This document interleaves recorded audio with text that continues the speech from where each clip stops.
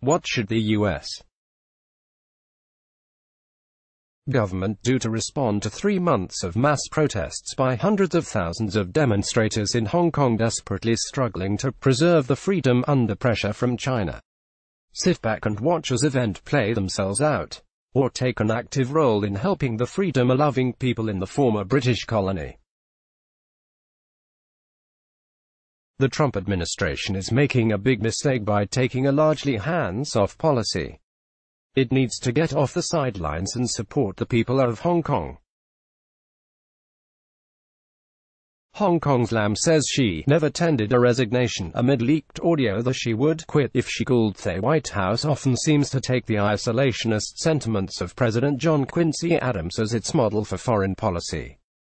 More from opinion. Adams said in 1821, "America goes not abroad in search of monsters to destroy."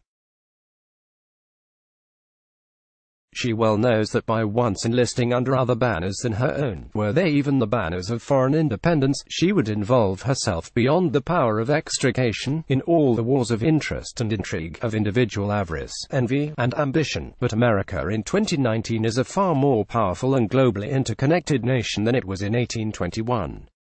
America first should not mean turning our back on involvement around the world. There is much more that the United States can and should be doing. Aid the 7.4 million people of Hong Kong, especially as our rivalry with China escalates through the trade war now underway and with other actions. The first thing the Trump administration must do is identify our goal. That goal should be to maintain the unique status of Hong Kong within China. President Trump can use immigration law to his advantage and declare that we will welcome Hong Kong businesses and citizens to relocate to the United States. Before Britain ended its colonial rule and returned Hong Kong to China in 1997, China agreed to make the city a special administrative region with a high degree of autonomy so it could maintain its own economic and governmental system under a policy known as one country, two systems. Today Hong Kong stands as a shining contrast to the authoritarianism and repression of the Xi Jinping regime that rules China with an iron fist, much like West Berlin was a bastion of freedom in the middle of communist East Germany during the Cold War. But now China is seeking to exert more control over Hong Kong, in what seems to be an effort to gradually end the city's special status, understandably alarming Hong Kong's citizens. There's no doubt that the U.S. government would like to avoid any violence by the Hong Kong protesters, which could trigger Chinese military intervention on a scale like Tiananmen Square in June 1989. Estimates are that several thousand demonstrators were killed by Chinese troops to end protests in the square that began in April that year. But if the violence in Hong Kong escalates with a move by police or the military to crush the freedom demonstrations, the U.S. should respond as part of our longer-term struggle with Beijing. An American response is needed not just because we have an interest in preserving an enclave of capitalism and individual liberty in East Asia. If China is the rising threat against us, we have an interest in drawing contrasts between the prosperity and freedom in Hong Kong and the authoritarian repression of Xi Jinping's China. Our options are limited. We cannot intervene militarily, just as we could not stop Soviet repression in Hungary in 1956 or Czechoslovakia in 1968. We are limited in what additional economic sanctions we could impose on China, because the Trump administration is already inflicting heavy pressure on China for its unfair trade practices. Washington does not have the leverage in China that it had in Asia in the 1980s, when it could use its close economic, political, and military ties to help nations such as South Korea, the Philippines, and Indonesia evolve from military dictatorships into democracies. Nevertheless, the Trump administration has a valuable opportunity to expose the Chinese government for what it is, a brutal authoritarian dictatorship.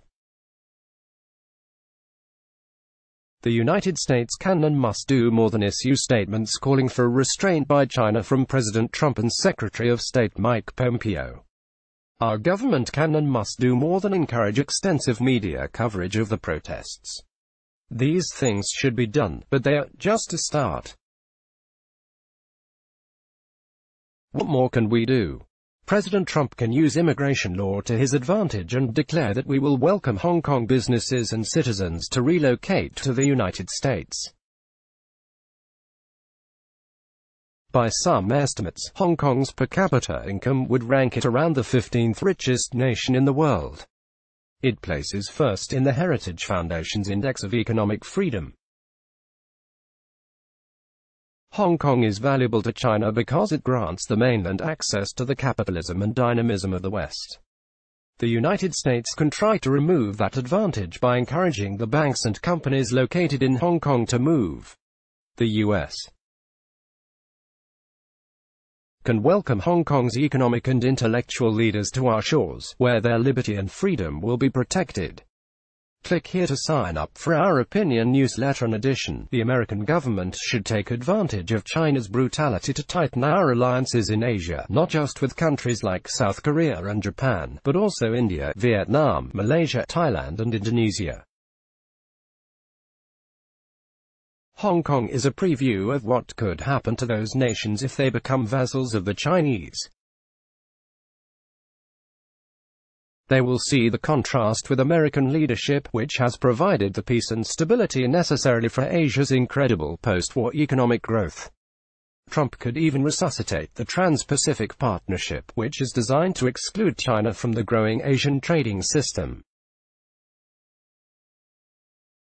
Asian countries will see that they cannot trust China's word, as Beijing's efforts to impose authoritarian rule in Hong Kong violate the agreement with Britain transferring the territory to China.